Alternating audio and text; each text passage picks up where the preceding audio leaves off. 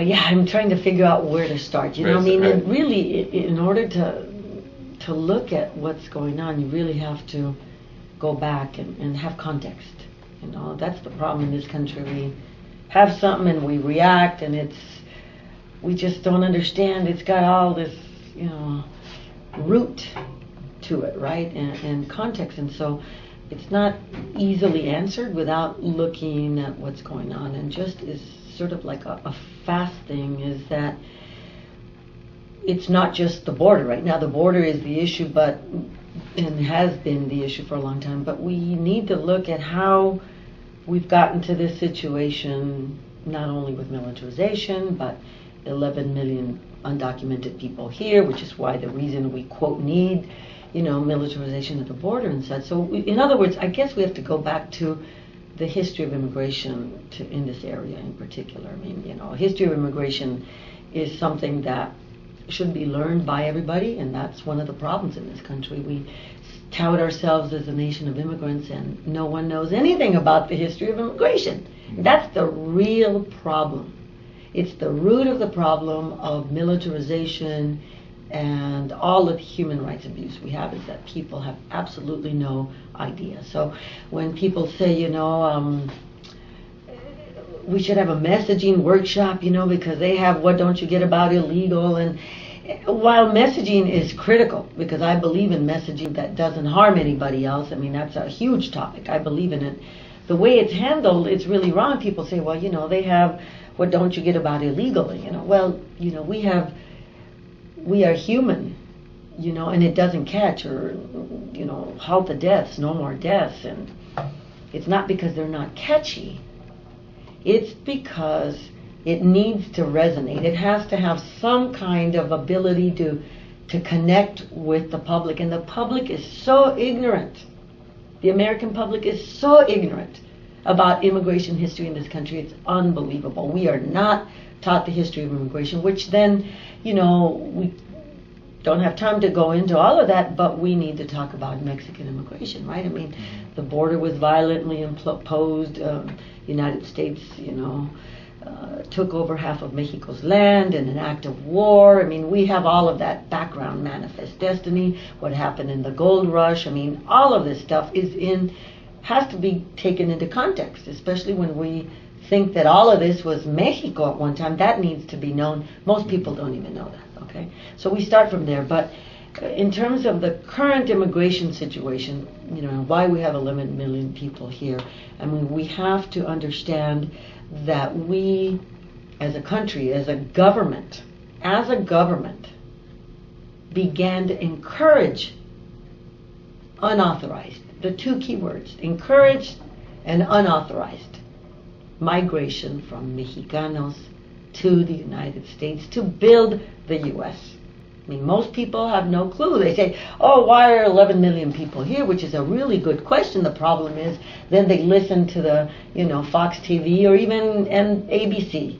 That it's, and even our side of, so, oh, well, you know, we have people here because they're poor. The countries can't, you know, provide for them. They're violent governments. All of the things which have some grain of truth, but the real reality is hidden by all of that, right? The reality is that we have 11 million people here because we've asked them to be here, because our economy has always depended on them and depends on them today. Does the American public know that? Absolutely not. So that's what frames the policy on migration and the border in particularly, and that's why it's fundamentally flawed. And so in the early 1900s, you know, we treated the Chinese immigrants really terribly. We had an exclusion act, and then we had this head tax. It was really the Chinese head tax, but it was a head tax that was imposed on any industrialist, you know, employer guy who wanted to bring in foreign workers. They had to pay a head tax. And after what we did to the Chinese, there was this question of who's going to build the United States, and they actually created a commission, the Dillingham Commission, 1911, to decide what? Who's going to build the United States, the West. Who's going to do it? It was the Dillingham Commission. And then they went to the Department of Treasury in 1916.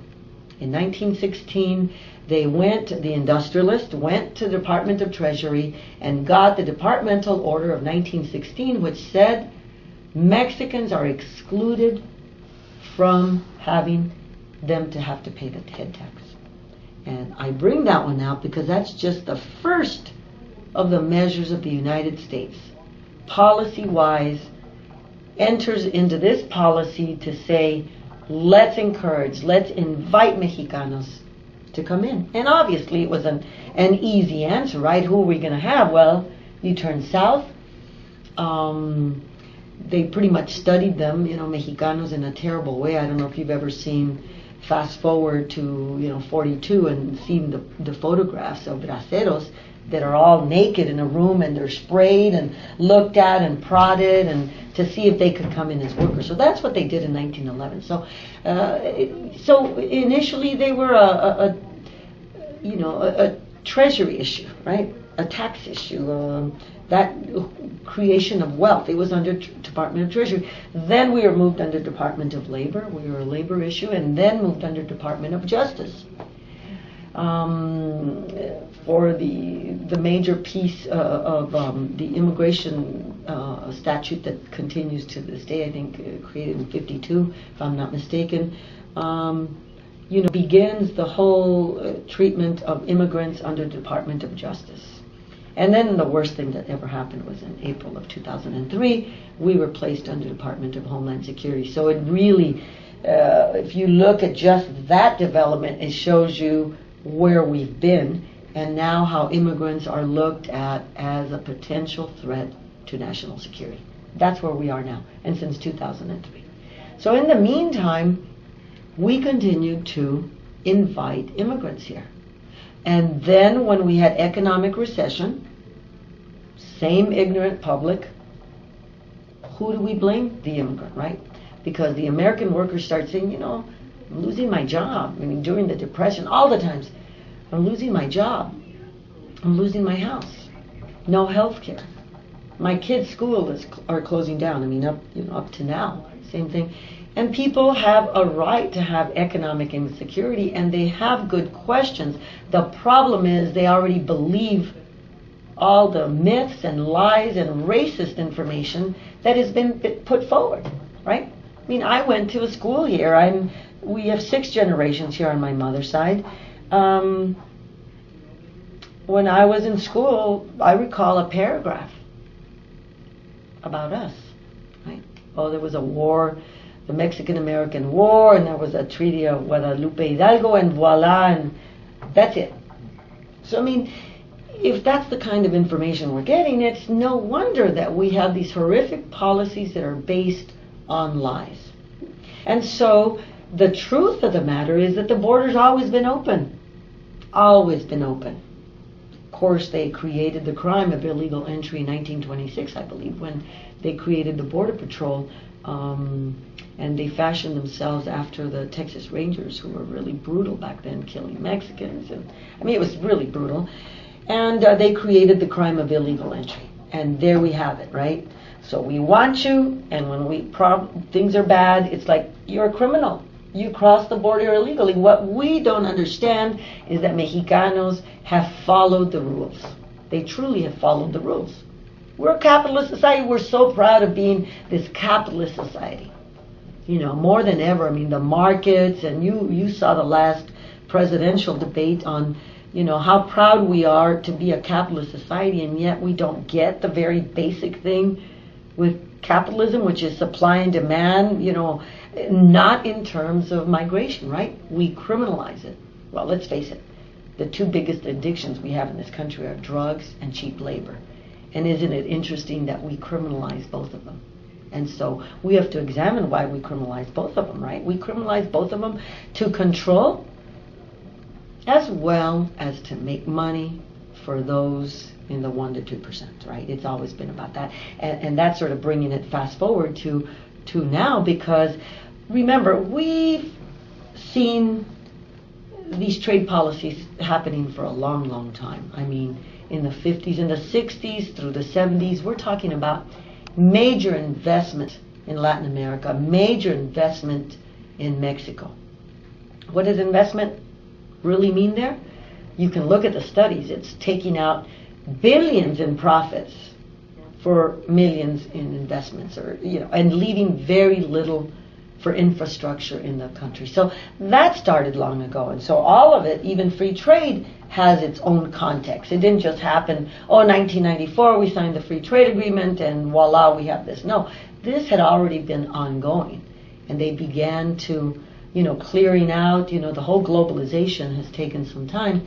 We have part of the University of Arizona here, the law school, has a North American Free Trade Center. I mean, they were critical in beginning to figure out legally and policy-wise how we were going to begin to penetrate those societies, and how we can make it easy for capital goods to be, brought in through and through the borders and all. So all of it has its context, and you can see that once we get to the 80s, and we have Ronald Reagan talking about making a big speech. It was the critical speech where we began to see really a focus on militarizing the border. It wasn't Clinton, even though it was Clinton who actually did it in '94, but it was before that when Reagan gave in his speech something about that no country can remain sovereign without control of its borders. I forgot. I have the exact quote here somewhere. But beginning with Reagan there, we begin to see now sort of a military kind of control outlook in terms of the entire border. We really begin to see it then. You can at that time, Lupe and I would talk about the militarization of the border. We were lone voices out there, and we were young, and everybody just said, oh yeah, they're hysterical. Militarization, it's like they laughed at us. Now everybody knows it's true, right? But back then they were making fun. I just ran into the leaflet. We had a forum in 1991, the Free Trade Agreement, an analysis and implication to our community. We had that in 1991. We had Colby, who was Mr. Free Trade and has continued to profit off of being Mr. Free Trade for the United States. He was the main representative. We had him here at a forum together with some Mexican senators and congressmen that came in. And our analysis, of course, back then was it was going to be bad. It would be bad for U.S. workers and bad for Mexican workers in particular, right? In '94, I have it on tape.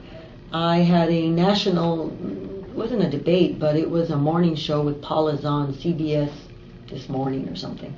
And I drove up to Phoenix, and it was McCain and myself, and we had the first 14 deaths. Not the first 14 deaths, because we had deaths of the Central Americans, and we were involved with that too. Sanctuary was declared after we had been working, we as the Mexican community had been working through Manzo, and we had been working with the Central American refugees beginning in 1980 when a woman came in with a bullet lodged in her rib cage. The other day Lupe said it was lodged somewhere else, but I remember it was in her rib cage. And we began, talking about the war in El Salvador, and then we got a lot of churches to give us property as collateral to bond out hundreds of Central Americans in El Centro. And eventually the churches came around to see that the hearings for political asylum were a sham. I mean, they weren't about, the United States was not about to give political asylum, acknowledge that those people were being politically persecuted when it was us who was funding all of that war, right? So, and that's always happened. The State Department at that time, if a Chinese tennis player or Cuban said, came to a game, oh, I want asylum. The cameras were everywhere. You wouldn't believe it. Oh, they're seeking political asylum. And yet, any country that was pushing its people out because of policies related to the United States, of course, it didn't exist, right? And so El Centro is one of the biggest examples, but it continues today, right? We implemented the North American Free Trade Agreement. And those are really historic changes to our global structure when you think about it. I mean, when you create these trade agreements, it supersedes nation states. I mean, right after NAFTA, it wasn't too many years after that they were in some conference in Monterrey, and the top officials of Mexico were saying, we didn't anticipate this mass migration, because look at the United Nations several years ago said we've documented over 6 million Mexicanos that had a job related to agriculture that have fled because they've been wiped out because of NAFTA and have crossed into the United States unlawfully, right? So it's over 6 million. And agriculture is big in Mexico. They're much more agricultural than we are. I mean, and most of the people in the United States don't understand that either, that it's a highly agricultural country, or was. In 1994, Mexico still fed its people poorly, but always had beans and tortillas. It didn't matter. You had a ejido system. I mean, you had a system where people were still fed, and Mexico exported corn, beans, soybeans, a variety of products. You come forward, and what does Mexico do? Imports even corn into Mexico from the United States. So I mean, that tells you a lot. And that the 6 million, how can people complain that the illegals are here when it's our policies that were implemented that have caused people to cross? So I always tell people, if you don't want people to cross, why don't you join us then in creating a situation where we address the root cause? Because I'll tell you what, it's the number one problem in our Congress, because even our friends will not talk about root cause. I mean, once in a while you'll get somebody to just but in the Congress and the Senate, you can forget it. We've barely gotten our immigrant rights friendly organizations to say, okay, we have to talk about root cause, because nobody wants to talk about it. It's the big, invisible, pink elephant in the room that nobody wants to acknowledge is there, and that is that migration is not a military or a law enforcement issue. It, especially with Mexico, it never has been. It's a lie. It's always been an economic, social, families want to reunite, political phenomenon. Political, well, El Salvador, the biggest example. NAFTA, another example. And now our drug war, another example of U.S. policy imposed in other countries that causes mass displacement of people that come into the United States, and nobody knows and nobody says. There's a lot of good people, good organizations that are promoting immigration reform, but refuse to acknowledge it. And until we deal with that and accept it, we can't solve migration issues. Because migration is a social, political, economic phenomenon. It is not a law enforcement issue. It is not a national security issue, because what we've done is we have created incredible fear. I mean, let me go back to NAFTA. At the time when they imposed NAFTA, and I debated McCain at this thing when we talked about the deaths, and I said something about NAFTA, and this was only 1 year after. This was 94, so it must have been 93. She asked me about NAFTA, and I said, NAFTA has been good for the 24 new billionaires that have been created in Mexico. Carlos Slim was already the only one, and we created 24 new billionaires. And McCain just lashed out at me. I still have it in tape. And here I am, I'm a nobody. And here he is, a U.S. senator, could have been president. I mean, it's unbelievable to me that they can be that stupid or that ignorant or that cynical and lying. I mean, he lashed out at me and said, that's not true. NAFTA's already created, 25,000 new jobs, or blah, blah, blah, blah. What does he say now? And does the American public even ask him, hey, McCain and Colby, you campaigned and you said that we should support NAFTA because it was going to solve the migration issues. Why were they building walls at the very same time that they were promoting NAFTA? That's what we were also saying. Wait a minute. If NAFTA is going to solve the migration issues, why would they have to build walls? Especially between two countries that had good neighbor policy, you know? And because they knew that mass migration would in fact occur. And let's face it, you know, technology has changed everything. So new world, I mean, where you can literally pick up means of production from here to elsewhere in the world, that changed everything. And we knew that there would be mass migration because of that. And look at what's going on. We had maquiladoras, like I said, everything builds up, right? We had maquiladoras.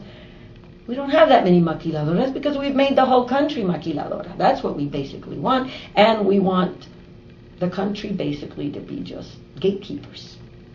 Operation Gatekeeper, hold the line there in Rio Grande, and for us, safeguard, right? That was begun under Clinton. You know, Clinton began this deadly border policy. Adopted from Silvestre Reyes, who was later congressman, and thank goodness he was just defeated, but he was the first Hispanic Border Patrol sector chief, and right where we were making some headway over some violations, we were working in a cross-border network, Immigration Law Enforcement Monitoring Project. It was part of the AFSC, and we were part of that, and we had actually, Esteban Torres, had submitted a bill to create an Immigration Enforcement Oversight Committee. And we were gaining headway, and then boom, Silvestre Reyes announced, and all the compliant media came and announced, we are going to do the hold the line.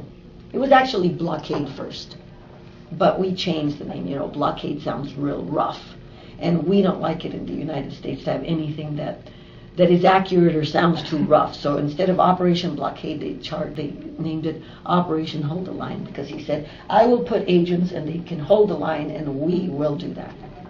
And it was really terrible, because that began between he and Johnny Williams, who was the Western Region Border Patrol guy.